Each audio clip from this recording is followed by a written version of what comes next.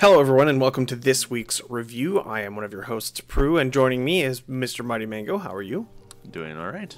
So, we played a game this week. We did. We play games every week, don't we? This week we played Windscape, developed by Magic Sandbox, and then published by Head Up Games. It was released March 27th, 2019 for the fantastic price of $19.95. So, what did you think of Windscape? I thought it was a poor man's Oblivion, or kind of like Zelda if it was done in like the 90s in 3D. The graphics leave a lot to be desired, I would say. It's obviously meant to be pretty simplistic, but it's really sharp polygons, so it definitely kind of invokes the feeling of like an N64 game, and not like in a good way. Everything bad about it. Everything seems lifeless. Yeah, it's all blocky and sharp. Which is kind of interesting because we play a lot. You and I have both played Minecraft, and Minecraft is blocky. Well, yeah, but characters seem to have life. Everything just seemed bland. Yes, bland is the right word. I'd say it feels very much like this is my first attempt at making like a game like this, like a 3D game maybe or something. Yeah, and that's actually what I put in our notes too, but that's kind of what I was thinking back in the. I'm going to age myself here. Back in the 90s, I did some computer design stuff doing like animation, and it was in the olden days where the computers didn't have enough processing power, so you had to send it off to a supercomputer to have it do the processing, and the graphics are almost identical. Very blocky, polygony, kind of lifeless. Yeah. Yeah, there's not a lot of detail in anything. It's just plain and like you said before, kind of boring. Yeah. And it's like I said, it's a poor man's Oblivion, so it's a first-person sword fighting adventure role-playing game. Yes. You could put... I just wanted to say one more thing about the graphics before we moved on. I just wanted to say that sorry. they are, to their credit, they're very bright and colorful. Yes.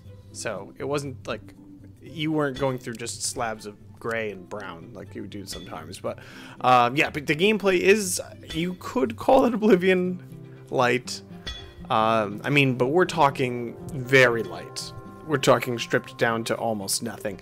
There's essentially, you have a melee weapon, either a sword or a hammer, which behave exactly the same, or some sort of a magic spell, and you just go around and smash right trigger towards the thing that's moving, essentially. Yeah, turning towards you. Yeah. The movement isn't very distinct. It just kind of moves. Yeah. It's okay. It's not too big of a game. Really, there's only 3 islands in the whole game, and 90% of the island is just empty space in between where you're going, which actually got tedious, was the walking. Yeah. It's so slow. It's extremely slow. That was not fun. No.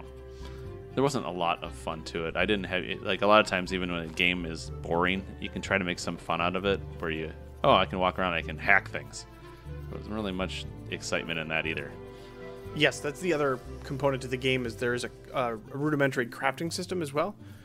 You can chop down trees, and there's only a handful of things that you can collect. Some wild mushrooms and onions and stuff like that, but they're like probably less than a dozen, I'd say. Yeah, I'd say about less than a dozen, and that's how you can that's all you have to make things with. Yeah, and that's just for like basic potions, like getting your health back and stuff like that. So it's really is very, very basic. There's no depth at all here. No, it's no, it's not. I'm trying to think of something positive about it. I don't. That's the thing, and I feel like I'm coming down pretty harsh. It's not a bad game. It just has no good things. There's no redeeming quality to it. It's just bland. I can't think of anything astoundingly bad, but I can't think of anything really highlighting like, oh, this is interesting, you should try this. Yeah, it's just competent enough not to be bad, but that's actually a good way to phrase it. Yeah, but it has no good enough qualities to make it interesting. So it just sits in this middle ground area where it's just you're just like, okay, I guess I'm just gonna walk around for a bit today, and it's not very compelling, I'll say. I'm glad the game is not as long as Oblivion or Skyrim or any of that stuff. Yes. Yeah, this will probably set you back about 12 hours, I'd say. I think that's a fair guess. Maybe a little less, depending. I can't remember specifically. Probably 8 to 10, maybe 12. Yeah, I think TA says 8 to 10, and I think that's fair. Yeah. And there's no missable. So we can talk about the achievements now. There's nothing really you're gonna miss. You're gonna hit everything on the way to the end. So that's good, and none of them are particularly challenging or anything like that. So it's basically for getting to certain destinations. Yep. Like you got to a cave or the mine. Here you get an achievement. You killed 5 enemies or whatever it was. You get an achievement. You crafted some things. Yep. You get an achievement. Yeah. Yeah. Was there 16 achievements? I think 16 achievements for 1,000. Yeah. So it's a kind of an uninspired list, but it's definitely doable. I did it in just a few nights' time, but probably other things you might want to play first. I will say that if you're looking for quick points, let's say you just need a quick hit, you can get about 450 points in less than an hour. Yeah, they do come pretty quickly right in the beginning, and then they spread out quite a bit towards the end. Yeah. But yeah, I don't really know that there's really much else to say on this game.